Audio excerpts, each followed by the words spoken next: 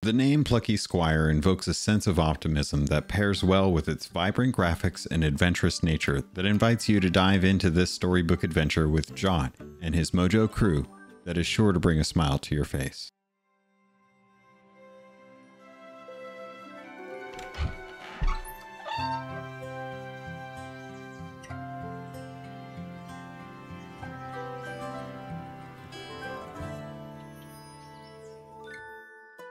In my 10 hours with the game, which according to the save file was exactly 600 minutes when I hit the credits, I found myself loving every aspect of the game, from the characters to the narration. The music, gameplay, and story all drew me into a special feeling that takes me back to a time when I used to let my imagination run wild. Strange lands to visit and new people to help. This feels like the makings of a Mario or a Zelda game. A love letter to films like Toy Story or The Page Master, where kids bring life to the characters in their room, and with that, a magic is born that sustains the worlds only possible through the power of imagination. As Jot, you are the main character. Your stories inspire the people of Mojo, and all as well as each new adventure creates a hit book that continues to enrapture the denizens, save for one magician who must always be the villain of the world, Humgrump. This time, Humgrump has discovered that the land of Mojo is a book, and there's a whole world beyond its pages.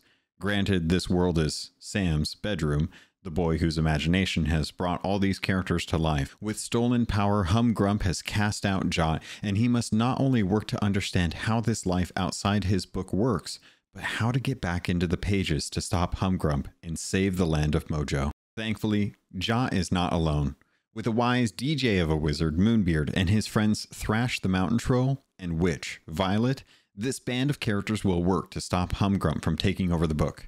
You see, if a book is taken over by the villain, it's almost certain that the child reading it will become bored and tired of the story, eventually retiring the book to the bookcase, where over time, the magic of imagination will fade, and with it, the people of Mojo will freeze in time, unable to provide any joy or adventure. The Plucky Squire is set up to have 10 story chapters, with each chapter pushing you closer to your goal of stopping the evil wizard Humgrump. With bosses that challenge our heroes and good variety of enemy types, you won't find too many points where you'll get bored with the main slash and stab combat style that Jot provides.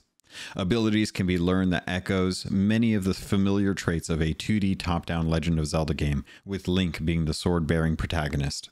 I really love this element of the game, and as you travel from page to page, you will be faced with puzzles that force you to think outside the box to complete. The further into the game you go, the more complex the puzzles will get, adding new elements as you understand to new powers you obtain throughout the game. There's a good balance between 2D top-down gameplay and 3D platformer. When out of the pages and onto Sam's desk, Jot will have to jump, roll, and sometimes fly in 3D space to get to a predetermined end to pick up an ability that will further the story and clear the current obstacle. The real kicker here is when Jot gains the ability to manipulate the book he's from. Being able to turn pages or flip the book will open up a whole new level of puzzle solving that is well monitored by a tiny version of Moonbeard called Minibeard. These little guys are everywhere. There's a puzzle and offer on-demand hints that can be ignored if you want to take a stab at figuring it out. The hints provided are subtle yet guided and give you just enough to know where you should start without providing the end solution. It feels rare these days to find a hint system built into the game that does so well and keeps the theme as it all works within the game. The boss fights are callbacks to different genres, and there's always a sense of, oh, I've seen this back in the day with X game. I love seeing what they could come up with next, and each time I was impressed with how they implemented it. The gameplay flows beautifully and has you moving forward almost all the time. I won't spoil the type of boss fights you get, but I will say that they are easy enough to understand while adding a challenge that lets you feel accomplished at the end. The callbacks to these bosses are great too, but I won't spoil that for the end of the game. You'll just have to play through it and see how those callbacks come back into it. Music is no slump either. The soundtrack has a mood that changes and goes along with the vibe of each page. There are multiple zones or areas in the game, and each one has a motif that is backed by its own style of music. I'd say the heavy metal mountain where the trolls live was my favorite, especially since they have head-banging bunnies. And yes, I would buy a plush if they sold it. Accessibility has a good list of options as well, which I appreciate for a game of this style. While things like screen narration are missing, all the dialogue is text-based for those that typically like captions, and it is actually narrated. The options that are available for accessibility are things like jump assist, invincibility, one-hit kill, show hidden portals, and disable falling platforms. All are based around giving the player less resistance to obstacles that might dampen the experience.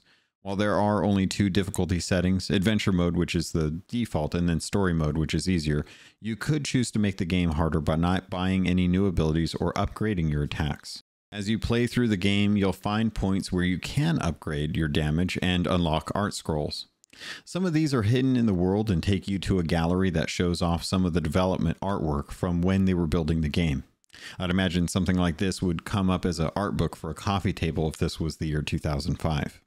Aside from that, most of the secrets are well teased. On my first playthrough, I only missed 10 of the 50 art scrolls and 4 of the glitch birds. I'm still not sure what those are for. I would imagine the ability to replay chapters on the start screen will make it easier for me to go back through and 100% all of the collectibles, and for you achievement or trophy hunters, I'd say you won't have a hard time getting this game knocked out in about 10 to 15 hours at max. The only issue I actually had with this game deals with the save system, or should I say the lack of a save system. The game has autosave, and most of the time it's based on important changes to your character or the story. Upgrades will prompt a save or changes in chapter, but if you plan to back out, say, after a long play session, you'll get a nasty notification telling you how long it's been since your last save. With no manual save system and means of pushing an autosave without playing more of the game, you're left playing and keeping an eye on the bottom right of the screen till you see the quill spin around and indicate a save has taken place. The real trouble with this is if you run into a bug where, in my case, you break part of a puzzle and have to back out to reset it. Depending on when the last save was, this can be rather painful, as I think the most time I lost due to a bug with a game cost me about 15 minutes. I think the total amount of time I lost was around half an hour, but I couldn't help but wish that there was a way to stop at any time and load in when I was ready to continue my adventure.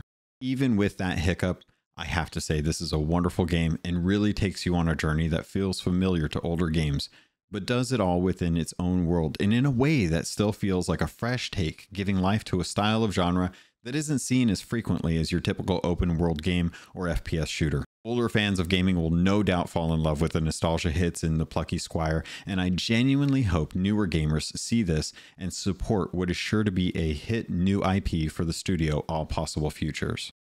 While I don't typically offer a score on games, I would say that this would have been a 10 out of 10 if not for the save system, which was enough of a bother to bring this to a 9 out of 10 at the time of this review. I would like to thank Devolver Digital for the opportunity to review this game and provide a code as such, and my heart goes out to all the folks over at All Possible Futures for creating such a wonderful game. Thank you so much.